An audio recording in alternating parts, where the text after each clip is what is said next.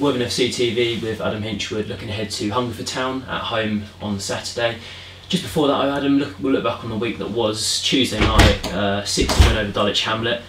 How are you feeling after that one a few days on? No, yeah, obviously delighted with the performance, good scoreline, and like I said before, it comes on the back of a bit of a tricky period for us, and seeing some players a bit low on confidence.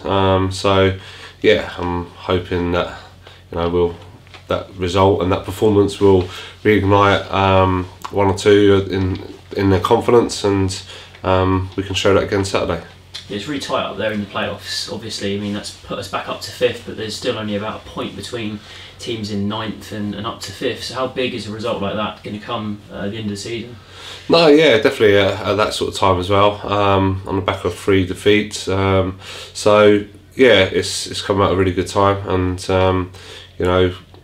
we knew that it was in us and we could perform like that, but off the run we was on to then go and do it was even better, really, in my opinion. So yeah, it's good, and all we can do now is just focus on ourselves and see, try and replicate that performance, try and be as good on the ball as we were. I thought there's some slick moves, we moved the ball quickly, there was a lot more confidence in players wanting to get the ball as well. There was runs in behind, and it all stemmed from a real solid base as well. So to keep a clean sheet was really important, and similar sort of story.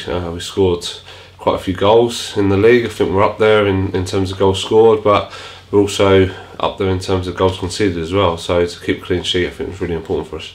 Looking at Saturday then, Hungerford Town, team that's obviously a little bit down there in this season so far, but they've been in really good form lately. They've won their last 3.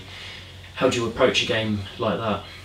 No, yes, obviously to keep the lads' feet on the ground. You obviously want them to play with confidence, and rightly so, they should do. But at the same time, know that we was playing with confidence in January, and then it sort of very quickly seemed to diminish away from us, and that's how quickly it can happen. So we've got to stay focused all the time, and Saturday be no different. Like I say, they're in good form. Beat St Albans, went up to that game, and they're comfortable scoreline for them, really. And then St Albans come to us and scored 5 against us, and they kept a clean sheet against them. So really don't give much away. Really strong outfit. So yeah, we know we're going to have to be at our best to get anything from that game, and they'll be keen to carry on the run to get themselves out of the position that they're in. So real tricky test, but like I say, we focus on ourselves and try and replicate all the good things that we've done on Tuesday night. They were a tough customer when we went away there earlier this season. I believe November, the 0-0 draw, but it was a time there was quite a few injuries in the squad. Do you think it would be quite a different approach from them in this game, considering the turf would be a bit different and the squads would be a bit different too?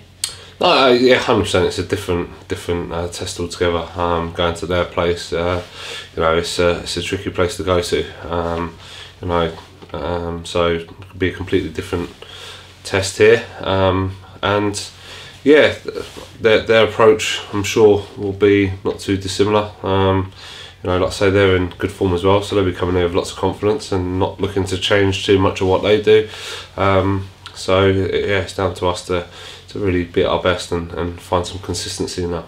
And talking of the squad and the availability, who do you think might be out for Saturday? Obviously, Ruben Austin was away last Saturday. Will he be potentially back in the team this Saturday? No, yeah, Ruben wasn't involved on Tuesday, just simply because he was just not selected, to be honest. It was just a case of he's a young lad, he's come in and done exceptionally well, and just felt he was lacking a bit of confidence. So sometimes with young players, done the same with Joe Rye early on in the season. They had a little dip, and they need to come out and reassess it, have a little look from the outside and not be thrust in the action sometimes, and that can help, and I think it's helped with Joe, and hoping for a similar response with Ruben. But yeah, if needed, know that he's there to call upon.